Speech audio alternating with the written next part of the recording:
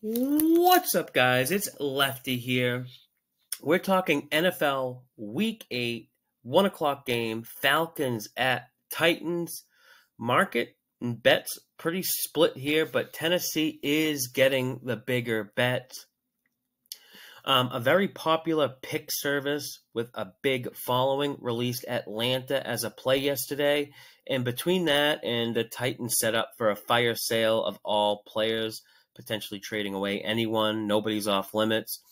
Pro Bowler Bayard already got shipped to the Eagles. We've seen the Falcons go from -2 and cross to -3. We got two dead nuts under teams here, Atlanta and Tennessee, combined last season.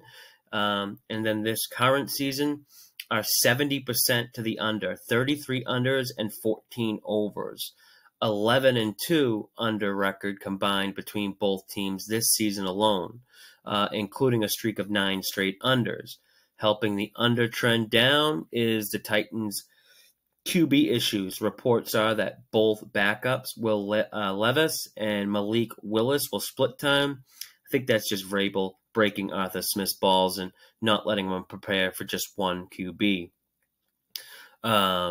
Regardless of who's under center for Tennessee, it's a significant downgrade from Tannehill, even as bad as he's been. Will Levis, I'm not even sure how you pronounce that guy's name. Levis is who I think will get the start. He's the more unknown quarterback.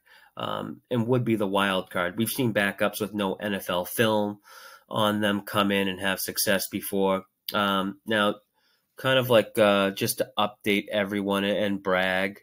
I shouldn't even brag about this, but I bet the Falcons over 8.5 wins before the season started. They have 4 wins now and have a pretty soft schedule going forward. They don't play a single team with a winning record going forward, which is kind of crazy. And they have games against Arizona, Carolina, and Chicago.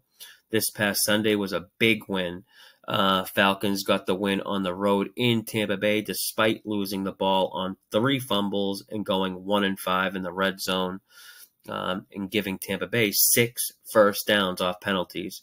Ritter now with 4 turnovers inside the opponent's 10-yard line just in the last 2 weeks. But I will say, not sure all those turnovers were Ritter's fault completely. Some bad luck involved there. But being able to overcome the turnovers and penalties and still win outright on the road is crazy, and in a way shows they are a good team. Falcons defense is definitely a solid unit, and if it wasn't for the defense, this Falcons team might even be winless. They're especially good against a run, where they rate out top 3 by basically any meaningful run metric. So when you look at this matchup versus Tennessee and you take away or limit the Titans' ability to run and force the Titans to pass with a backup QB, seems like the only way you can look to bet this one is Falcons.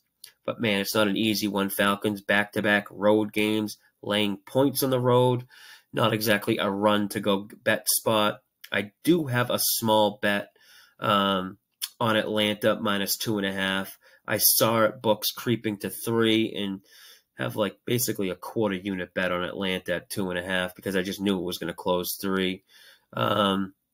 Also, looking like I pulled off a heist in my fantasy league. I traded Bijan Robinson week 3 of the season for Raheem Mostert.